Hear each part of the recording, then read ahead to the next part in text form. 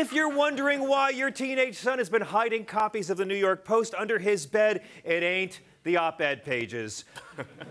I give you, this is potential First Lady Melania Trump, now, bearing it all for the French men's magazine Max 20 years ago. I smell Pulitzer Carlos.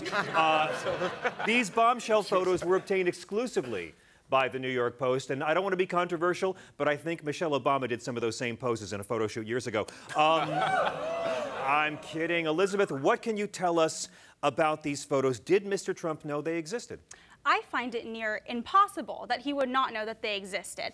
I would imagine that when Donald Trump started dating Melania, knowing that she may become his wife, she would have to be vetted.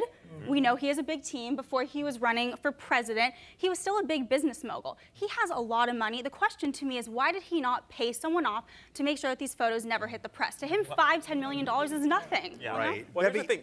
Go ahead. Think about that. Here's the backstory on how we got these photos. So one of our intrepid reporters, Isabel Vincent, she was on vacation in France, and she was talking to someone at the place that they were staying, and he said, I know a photographer who photographed Melania. Would you like to meet him? And so she tracked down this photographer while she was on vacation, and we knew that Melania had done photos and was modeling before, but no one knew that it would be this. Yeah, that is one attractive distraction from insulting military families.